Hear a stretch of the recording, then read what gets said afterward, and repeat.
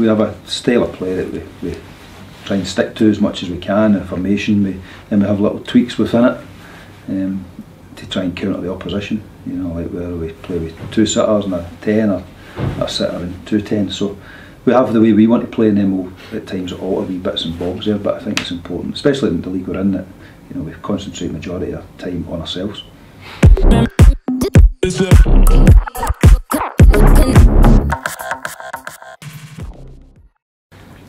I think practice at training, don't they? They have a wee shot after sessions, in particular to the build up to that game, and I think we've got to see who's still on the pitch and maybe how they're feeling at that stage when it is the penalty kicks. If they're feeling confident, or they want to take one or they don't.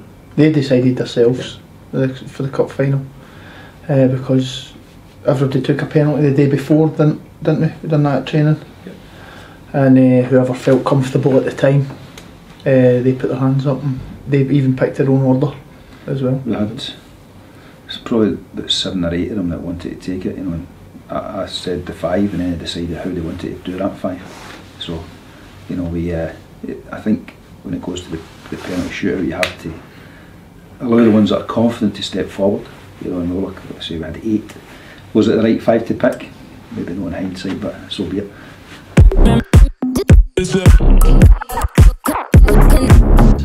We usually will have a notebook, and throughout the game we'll be putting some stuff in it, but then I'll speak to Gordon and Lee probably 3 or 4 minutes before the end, and at times ask them what do you think, any ideas about team talk, what we need to talk about, and then we'll then go in, and usually we'll give the players a couple of minutes just to get some fluids in, and then we'll sit and talk, and we'll go, right, because there can be like 10-15 points you want to get across, but realistically in that 15-minute period, and the way the adrenaline's gone with the players, they're only taking 2 or 3 points, so it's like trying to get the 2 or 3 main points that are going to make a change to it.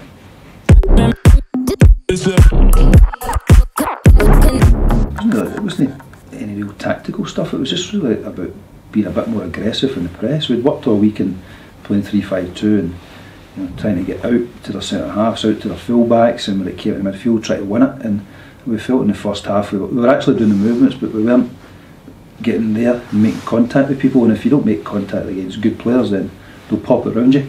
So second half was just reiterating what went right for us, because other than a worldy goal and a penalty, Celtic didn't have many more chances, and we knew if we got a bit closer and a bit more aggressive with them, then we had a chance of coming back in it, which we did. And we will probably say the same. There wasn't a lot of change in it, was it? No, there wasn't a lot of change. I think the biggest thing, the biggest message was pressing to contact, and then if we get a goal, momentum would have been on our side, and luckily enough we got that goal, and I think it proved to be right. I thought we were the better team in the second half. Yeah. Again, yeah, just believe in themselves. Put that across to them, mate. Believe, trust each other, and as Lee said, you get that 1 goal, then you've got a great chance, and you've proved right in that situation.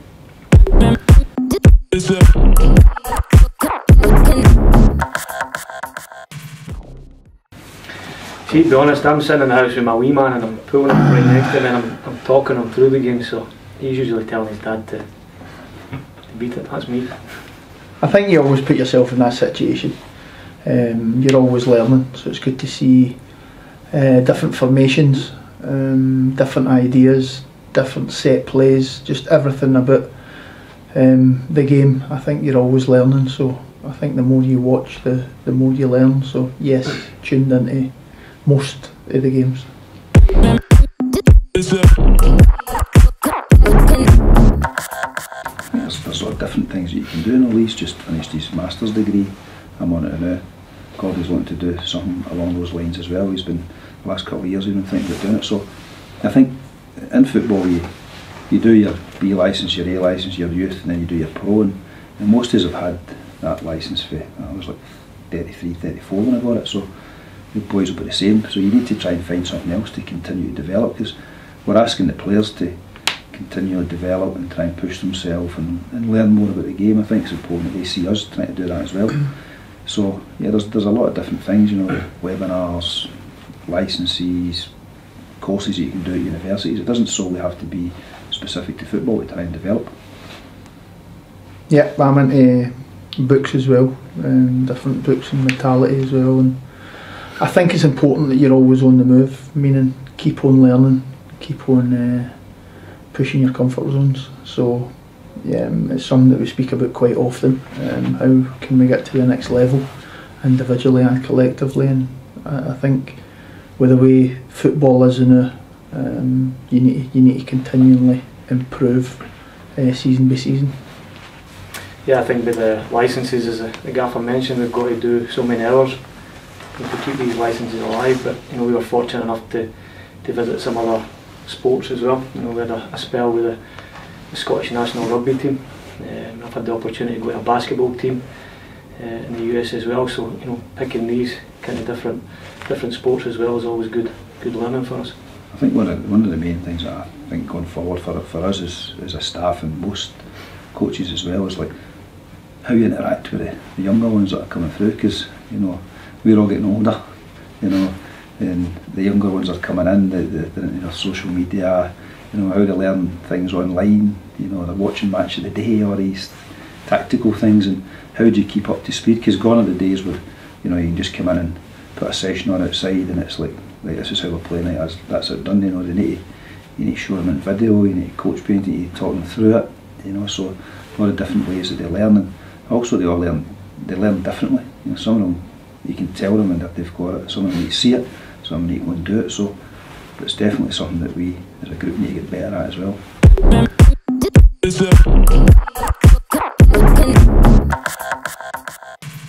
It was a good experience. It was different. We were working with players from different countries and cultures, so from a coaching and a learning perspective, you were having to deal with different languages and different ways on how these players come to training sessions, train and then play in matches as well. So from a learning point of view as a coach, it was a good 6 or 7 years.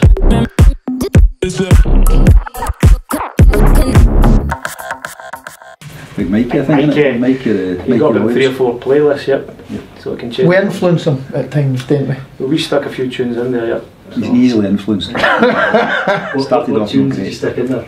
And in for the Stone Roses. Stone Roses, Oasis. Stone Roses, Oasis, or Stone Roses, Oasis actually is what they're pushing, and Mikey's generally see, to be honest, see from the gaffer's office the last few days there's been some strange tunes coming from that. Check in there. Led Zeppelin still haven't made it. Still not there yet. We're waiting on that coming through.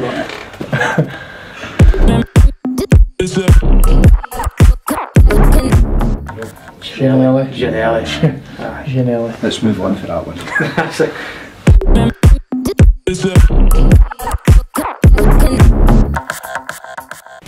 Yeah, we like to keep them on their toes. We like to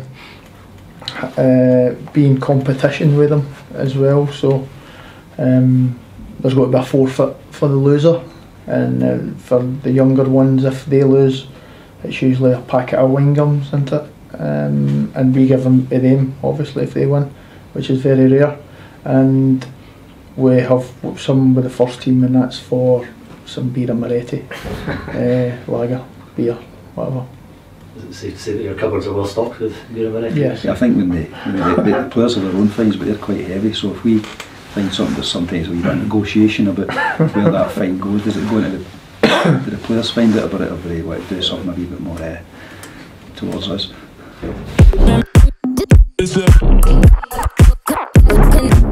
Janelle. Elliot Freer and Janelle. Elliot Walker wasn't great. Elliot Freer's not got an excuse. He used paying £40 for his haircut, and that was.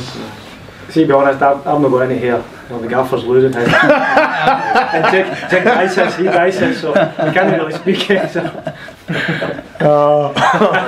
He does dice before he says it.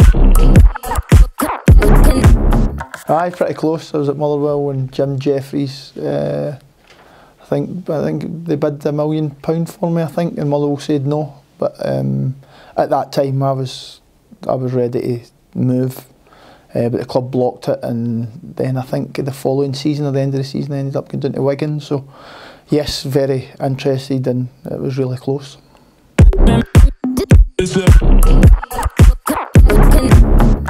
Game's quicker, it's more technical as well, tactical as well. You know, like we touched on it earlier. You know, gone are the days where you just turn up and they go, right, an hour before kick-off there's a team, and everyone just goes out and plays. You know, it's teams are, you know, every team in Scottish football now is organised. The players understand the game, so it becomes more tactical. But yeah, I agree that the younger ones, it's just a different generation. You know, different way of doing things. You know, some of it's for the better, some of it's potentially not for the better for the development of the players. But it's the way it's moving forward. I think the big thing is as well, it's elite athletes now. It's not just eat what you want during the week. They're getting body fats done, they're getting fitness tested, everything monitored. There's no hiding place in the pitch now, so they need to be elite athlete status, and I think you easily get found out if you know that.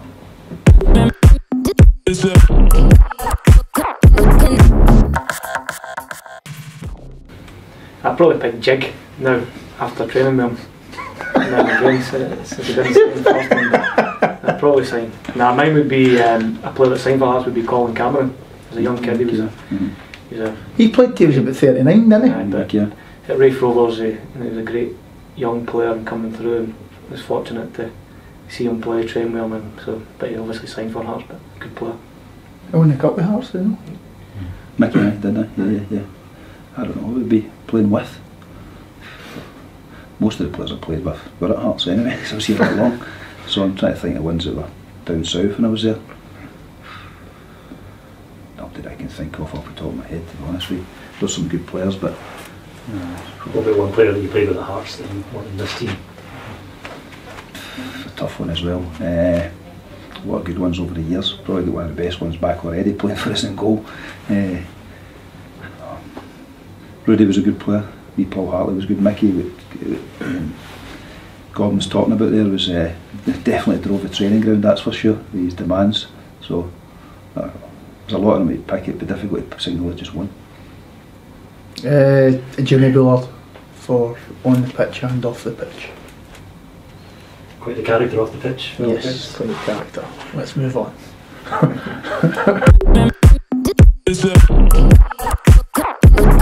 He's James McFadden against France. Away. I think I'm just going to beat that one. Just saying. Come close. I got stuck. To be fair, I think go with against Hibs was a big one for us. I think the boy I played against Bordeaux, and one of the boys there scored at home for about 40 yards, and he ended up at Liverpool. Riera, I think his name was a good goal. So, but I think McFadden's is the one that we would all look at. You can eat what you want.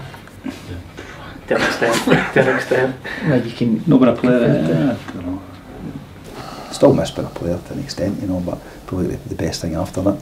But you probably miss the real being in the dressing room, and so I probably miss that the most.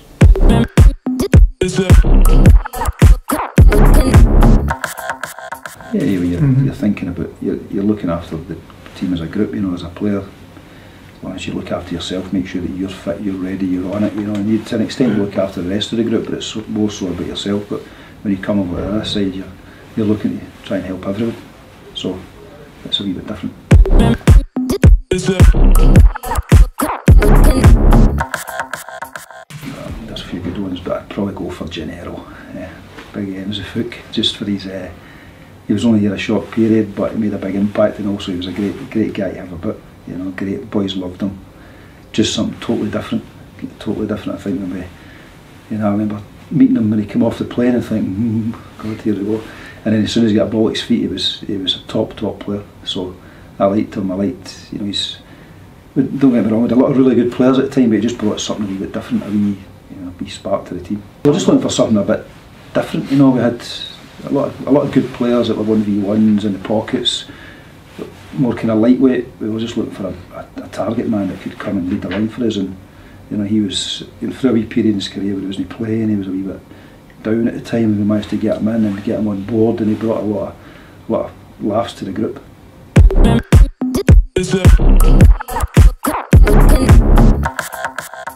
No, I think we'll let that one go.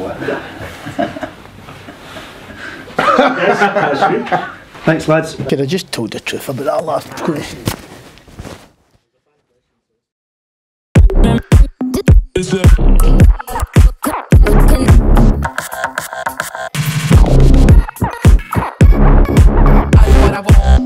Listen.